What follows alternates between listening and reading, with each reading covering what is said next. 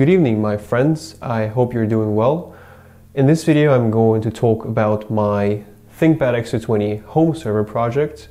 It's been about a month since the video that I posted about this project the first time. And back then, I set up a home server based on the Thinkpad X220 motherboard and a docking station. I installed OpenBSD in it, and I promised to do an update video. So basically, that's what we're going to do today. An update video. A lot of things have changed since the first video, obviously. I ran a poll on Twitter where I said that I would like to install some Linux distro, and a lot of you said Arch, some people said Gentoo, some people said Void, but of course I just went my own way and I installed Gentoo. And that might seem like a very counterintuitive solution to some, but I'll explain why. So basically I ditched OpenBSD because first, I want to run a modern file system that supports software RAID, that supports some kind of redundancy, also that has support for checksums that are kept separately from files themselves, also virtual volumes. And of course, I decided to go with ZFS. And once again, most popular solution at this point will probably be to install FreeBSD, since it has ZFS support by default out of the box. But I really wanted to install Linux because I needed to run some Linux specific tools, which I'm going to talk about a little bit later. So I decided to go with Gentoo because in my experience, Gentoo has the best support for ZFS. It has ZFS packages right in the repositories, and it's really easy to install and set up. There's a really cool guide by Monsieur P. I guess that's how you pronounce it in French. And in this guide, he basically guides you through the installation of Gentoo on ZFS root. It's a very easy to follow, very thorough guide. If you plan to install Gentoo or any other Linux distro, I would highly recommend you to follow this guide. So basically, I installed Gentoo, and of course, having a somewhat powerful computer, desktop PC, it's Ryzen 2400G, I decided to not compile all the heavy stuff on Thinkpad. Instead, what I did is I took the hard drive out and I put it into my Ryzen machine, and I just compiled everything. Of course, I set all the necessary flags, Sandy Bridge for the march and all the other stuff. I also decided to go with LTO, link time optimizations. It enables optimization level 3, which is mostly not used because it breaks a lot of stuff, but there are workarounds, and basically majority of packages are compiled with O3, no problem.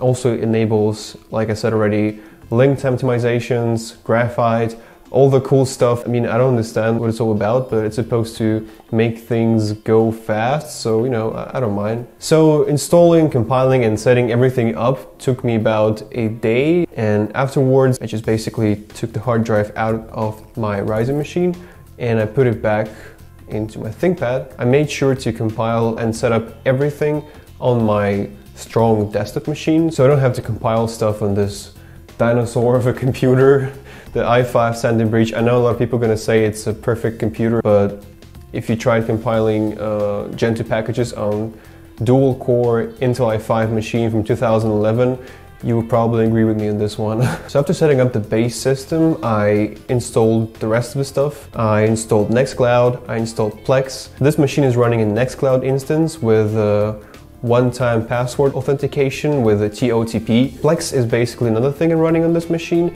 It is used to store all my legally downloaded movies and TV shows, which I'm watching in local network. I haven't logged in my Plex account because I don't have one.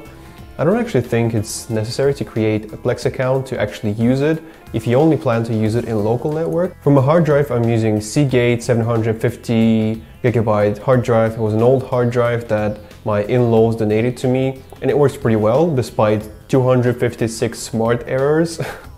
But honestly, I don't mind, since I'm not really keeping any critical data on this machine, and most of the space on the hard drive is occupied by legally downloaded movies and TV shows, which I can, you know, still legally download even if there's some kind of hard drive failure, so I don't mind. Besides, ZFS is pretty good at recovering files that were lost due to some hardware issues, but of course, if you're watching it, please don't rely on ZFS only, and don't use it as a justification to not do any backups. Always do backups. Kind of goes without saying, but just thought I would say it anyway. I'm still using my 128GB King John SSD. It's an MSAT SSD, which I'm using as a cache for ZFS. I think it works pretty well.